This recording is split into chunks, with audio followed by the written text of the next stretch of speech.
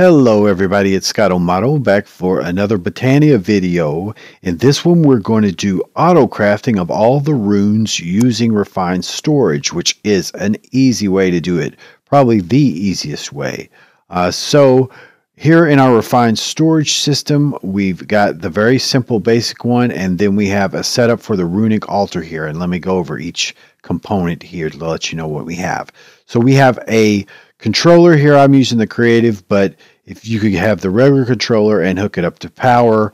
I then have a crafting grid with all the items in the system that I can do auto crafting with, and I have the pattern grid, which in the 1.12.2 version of refined storage is now just a single block, and then this checkbox will switch between regular auto crafting, creating the patterns, or creating patterns for the machines, the processing patterns. Okay, and that's what we'll be using to create the runes. Then I do have a disk drive that has all the Botania items in it, and pretty much only the Botania items. Then I have a crafting monitor to monitor the crafting progression as it goes, and an interface which in 1.12.2 will expose all items.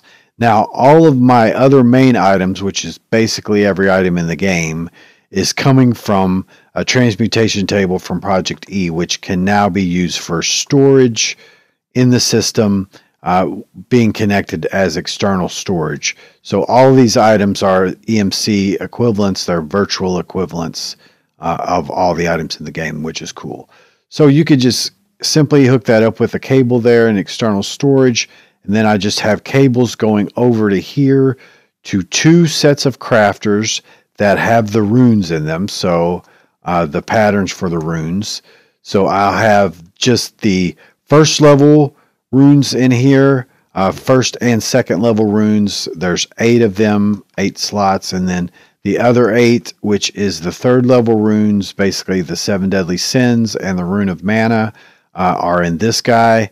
And the way that I'm doing the auto crafting is with the mechanical user from extra utilities, one underneath that you set to activate block with item, and a random slot and all that's fine, and I'm leaving it always on, and it has an connection to the refined storage system here, a cable going into it, which is connected to the crafters on both sides.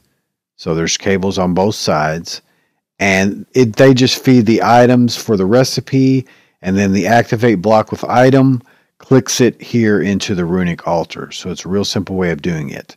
Then there's this other mechanical user that is set to use item on block, and then I do make sure and put the upper left hand slot there because it has the wand of the forest in bind mode to complete the operation with the click of the wand.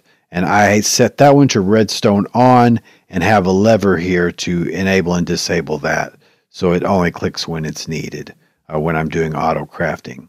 Otherwise, I just have a chest that has an importer going into the refined storage system, so it's just looped through there. This will pull the items out of the chest back into the system to complete the crafting process. And then I have a floating hopper hawk that is pulling items, and it's set to only pick up items not in frames.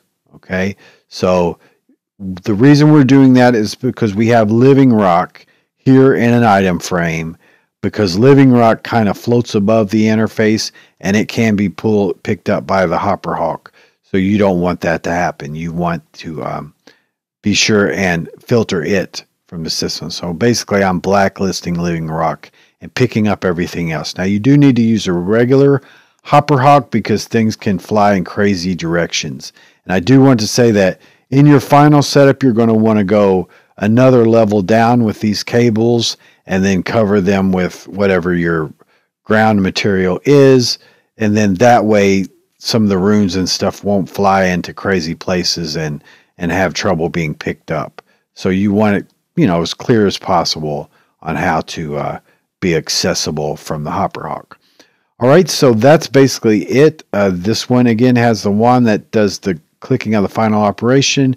This mechanical user pulls in the items, and that's basically all there is to it. Now I also have a Everlasting Guilty Mana pool here just for demonstration purposes, and a Gaia Mana Spreader just for demonstration purposes. You'll obviously choose what levels of spreader you can afford at the time, and but with the Gaia one, it's really fast. So let's look at how to set up the patterns here. It's a very simple process. I basically just do them in the order they are in JEI. So you want to call up the recipe in JEI by pressing R, then hold your shift and choose the plus button that says move items into the pattern grid there. Now notice the runic altar is in the pattern. That is something you want to correct. And the reason is because that's the machine that's doing the processing, but you don't want that in your final pattern. So shift click that out will get rid of it. And then we do want to add a living rock, because that's the last item of the crafting. So you do want to add it to your recipe. And so that'll produce 2 of the runes of water. And we just click this arrow here to make the pattern. And there's our first pattern. So they're all the same process through all the levels of runes, obviously, except you're going to use actual runes themselves in the crafting as you get higher up. So hold your shift, click the move items, shift click that runic altar out of there, put yourself a living rock. It doesn't consume the living rock, so you only need 1 in your inventory, and then click your pattern and you have it. And same thing with the highest level patterns. Just click it in, click that out, put in your living rock, make your pattern, and you're good to go. Now, something important to mention about this: when you create these patterns, you want blocking to be selected. Okay? Blocking can be selected and unselected. You want blocking to be selected, because what that does is it stops any other crafting process that's involving the same machine, in this case the runic altar. You can only do one crafting process at a time when blocking is on, and that prevents you from, say you're making multiple copies of runes, that stops it from filling in extra ingredients into the runic altar through the mechanical user. Or if you're having to produce multiple runes for a higher level recipe, then it'll only allow you to produce 1 of those runes at a time. So that keeps everything flowing as it needs to be for you to produce all the levels of the runes. So absolutely be sure while you're creating your recipe to have blocking enabled. Very important. All right, so I've obviously gone through and produced all of them here in both of these crafters, so we're good to go. Let's do a little bit of crafting here. So I've got a couple of runes on me here that I pulled out of the system, but let's, for example, produce a rune of air. So I already have 2 of them in here, and a couple in my inventory. And you can see that when you can craft something, you can show what can only be crafted by clicking the second button here, display only craftables, and then that'll show you what you're missing in the system. You can search by that to filter them. So that's showing me all the runes that I need to craft into the system. But let's go ahead and do air. So I just click on it, and then it will tell me how many I want to do. I'm just going to do 1. I'll start it, and it will show me all the ingredients which are available in the system. Again, these are coming from the EMC system here. And then the Botania stuff is coming from the disk drive. And then we do have the living rock. So if I start that, it sends it over through the mechanical user there. You can see the items filtering out and going into the runic altar. And then they'll go above. The mana flows into it. The wand clicks on it. It gets created and pulled into the system by the hopper hawk into this chest, and then is imported into the system, and the crafting completes. So now we do have a rune, 2 runes of air in the system. All right. And that's a complete autocraft for that basic level rune. Now let's look at doing a second level rune like the rune of summer. We do have 1 in the system. Let me see what we'll need for that. We need earth and we need air. So let's pull out the air that we've already crafted. so that we'll make them again. And then earth, pull those out. All right, so now we'll need to craft those two. So for summer, let's go ahead and click that one in. Start, and it's going to do the 2 first level runes that it needs to do. It'll do those first. There we go. That's the first one. Get pulled into the system. Okay, now it's going to do the second level one, or the second one that it needs. There you go. And finally, it'll do the rune that we've requested to do. So it'll do multi-level processes, which is super nice. I believe this one was summer. You can see that stuff falls in weird places, but it can be picked up. So that will complete the crafting process. And we should now have runes of summer, a rune of summer in the system. Excellent. So let's go ahead and produce, let's say, the rune of greed. Pull those out and see what we'll need for that. We need the rune of water and the rune of spring. So I'm going to pull those out of the system. Water and spring. Because again, I want to demonstrate the multi-level process that it can do all the levels that are needed, which is really cool. So we decided we were going to do greed. Let me click that. Click here. It shows me that I need some items in the system to craft. It'll say which ones that need to be crafted.